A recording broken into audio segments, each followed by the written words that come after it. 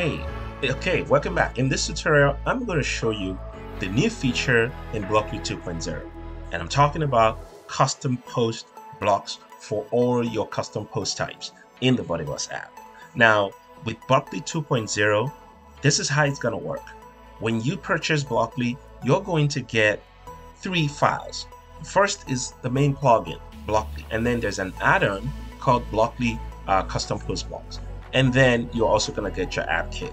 Now, once you get these files, you just go ahead and install both Blockli 2.0, the base plugin, as well as the add-on, which is the Blockli Custom Post Blocks.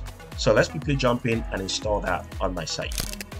So once you install that and activate it, what's going to happen is if you now go into Blockli, right here, you're going to see this menu here that says Custom Post Blocks. So go ahead and click on that. And then you're going to see all the custom post types that are installed or available on your site. And then you can go ahead and turn on or turn off the ones that you want to generate a block for. So in this case, I have all of mine turned on. So you can see here where the plugin is detecting WooCommerce products, Give WP donation forms, Events Calendar Pro, Spaces, GamiPress badges, and any other custom post types that you already have existing on your site. So once you turn them on, then the next thing you're going to do would be just click on next. Now when you get here, this is where the mapping happens. Now the thing is, your custom post would have or will have custom fields, and those custom fields don't normally by default get exposed in your REST API. Or for example, when you create a custom post and you click on that post and you open to view the post, you won't see the custom fields that are associated with that post. Rather, you will see the post title, the featured image, the post content, and URSA. Those are the default fields that come with any custom post type.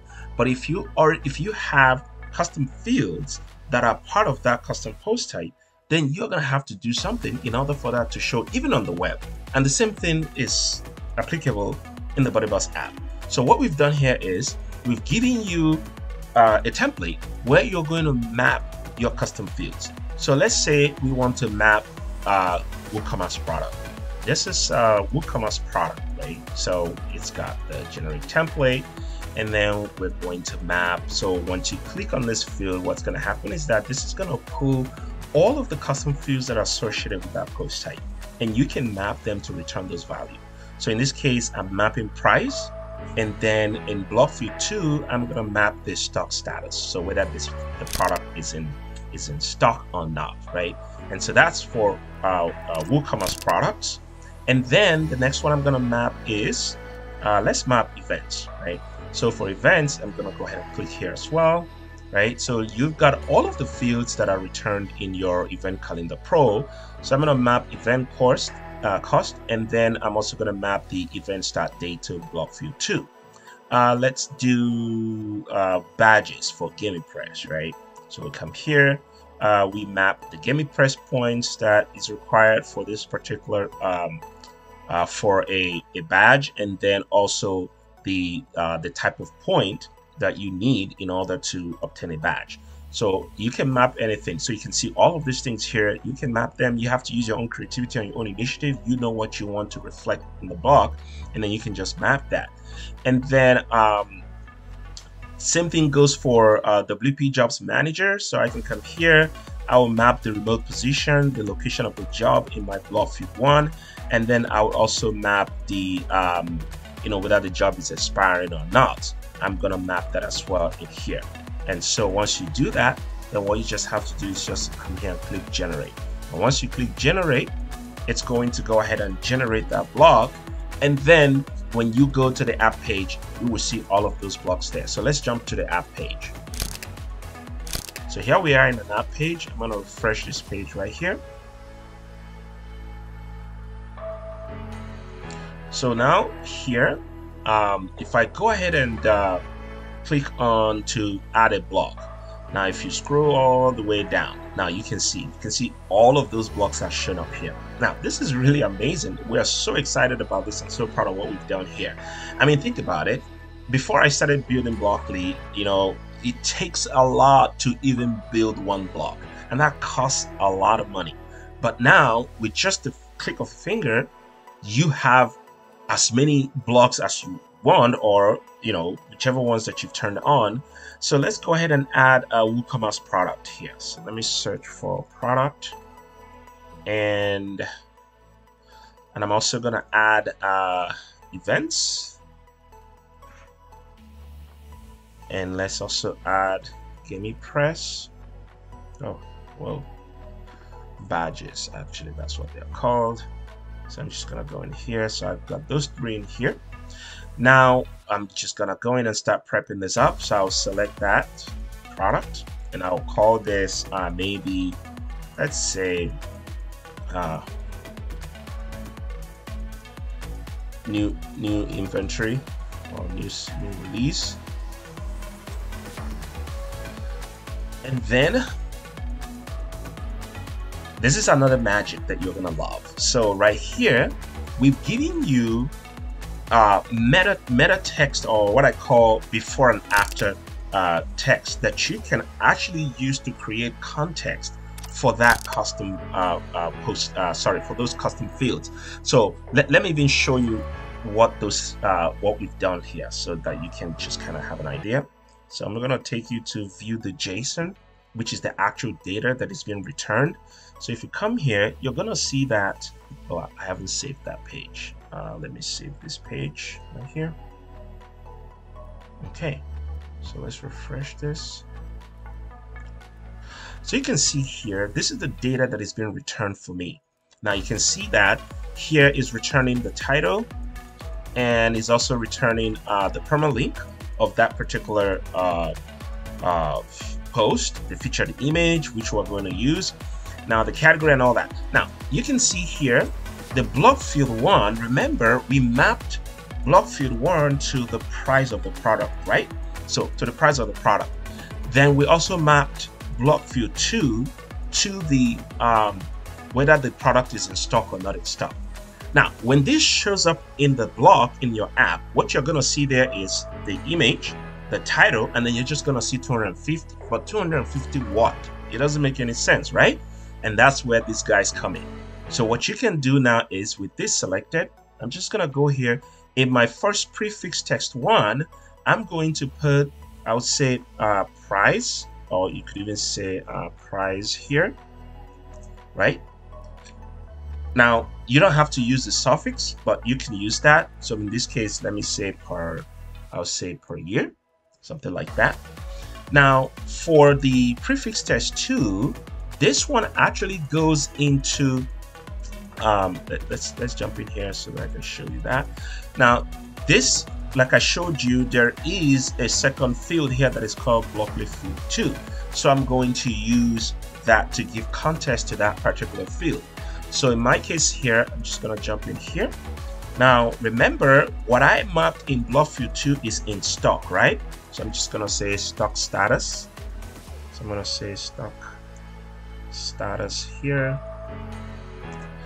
And then I could put, if I want something to be at the end of it, but in this case, I don't need anything. So I'm just going to go ahead and click update here. Now let's jump into events, right? So I'm going to say upcoming events. And remember, for my events, I mapped the event cost and then the event start date, right? So I'm gonna say event, actually let's say price here, something here. And then for my event start date, I would say start date right here.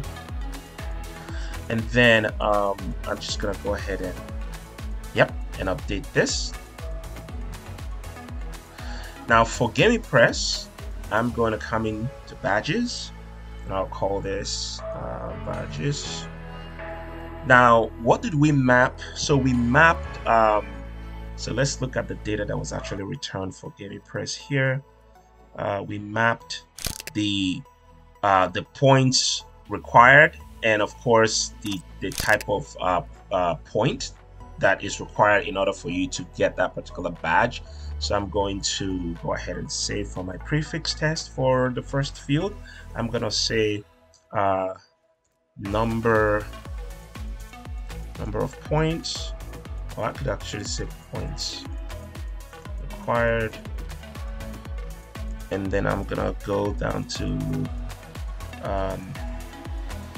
this one. I'll say point type. Oh, sorry. I'm gonna save this.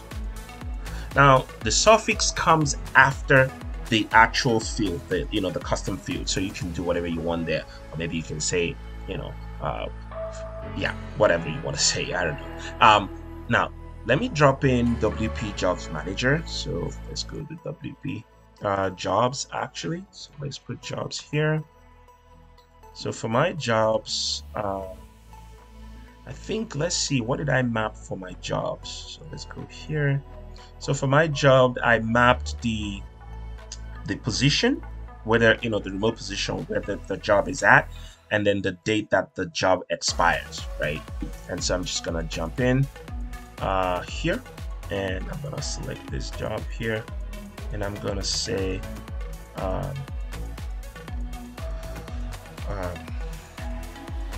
trending jobs, and then I'm gonna go to my prefix. So the first field was the position, location. So I'll say location, and then this other one, the prefix test for the I think it's the expiration date, right? What was that? Job expires, and then I'll say application ends by, right? And so right here, and then let's save that. All right, so you can see here, if I go ahead and refresh this data page, you can now see that those fields that I have actually mapped in there are all showing up now, right? So let's jump into the app itself and take a look at what this actually looks like.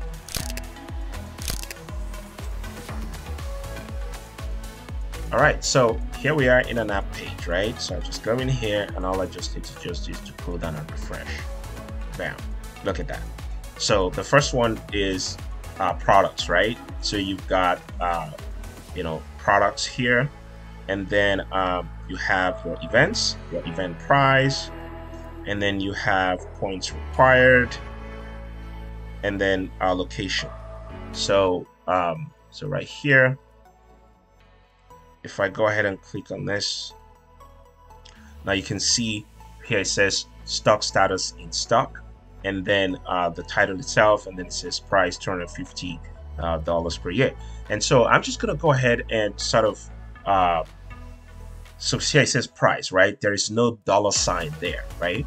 So what I need to just do is, let's jump in here, and let's go to that product block, and I'm gonna go in here, and I'm gonna go here and say product, and then I will put a dollar sign, right? I don't want a space at the end, so I'm just gonna put a dollar sign there, and then let's jump right back into the app. So if you come in here and we refresh this page again, you can see that price $250 per year. And then if I go to the see all or the all post screen, same thing, price $250 per year, stock status in stock. Now this is really cool. So the reason we gave you those prefix text so that you can add context to this custom fields, because the custom fields just return the value, they don't return the label.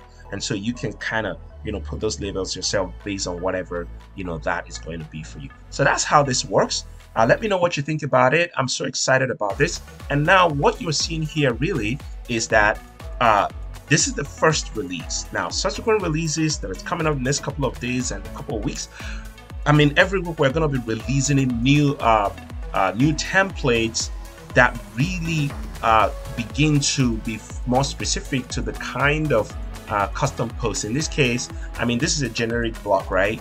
But for things like WooCommerce, you want to see something that is much more tailored toward a product per se. And so we're going to be getting those out as well. When you click on these blocks, it's going to open that custom post in a web format, which is an ingenious thing that BuddyBoss has done, because you need to have some type of custom code in order to open your custom post type as a native app split. Now, in the future release, we're going to be releasing support for native app screen for the custom post type. So right now in this first release, we're releasing, it's going to be opening as web formats, which you guys are already familiar with.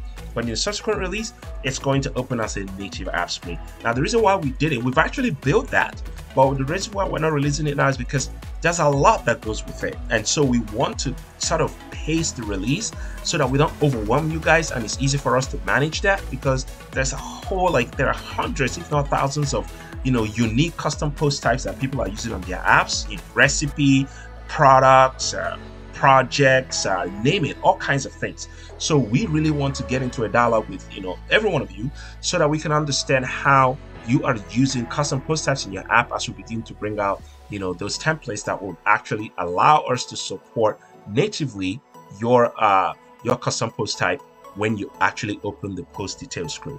So let me know what you think. I'm sure and I hope that you love this, and let me know what you think in the comment below. If you have any ideas or suggestions on how we can improve things, I'm looking forward to hearing that from you guys. Thank you so much.